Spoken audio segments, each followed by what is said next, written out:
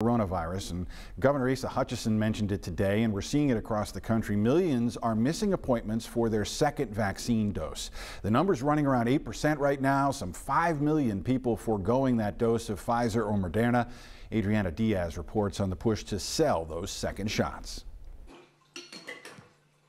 39-year-old Danielle Lee is an occupational therapist living in Southern California with her family. At first, she wasn't sure if she'd get the COVID vaccine at all because she says she's had adverse reactions to vaccines in the past. How did you decide to finally get that first dose when you had your reservations? It was almost like I guess maybe an emotional decision. I think it was a combination of,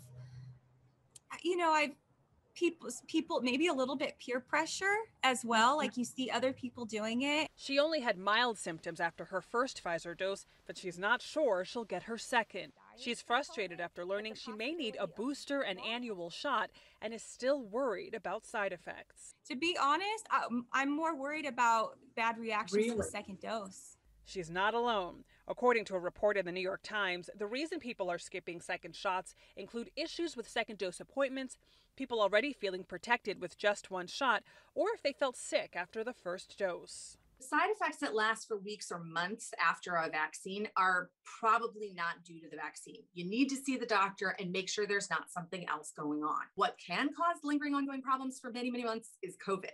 Dr. Emily Landon is an infectious disease specialist at the University of Chicago Medicine. In the way that the vaccine is supposed to work is the first shot is sort of like your body being told, here's a picture of a spike protein. This is what you're looking for, and you need to take care of it if you see it.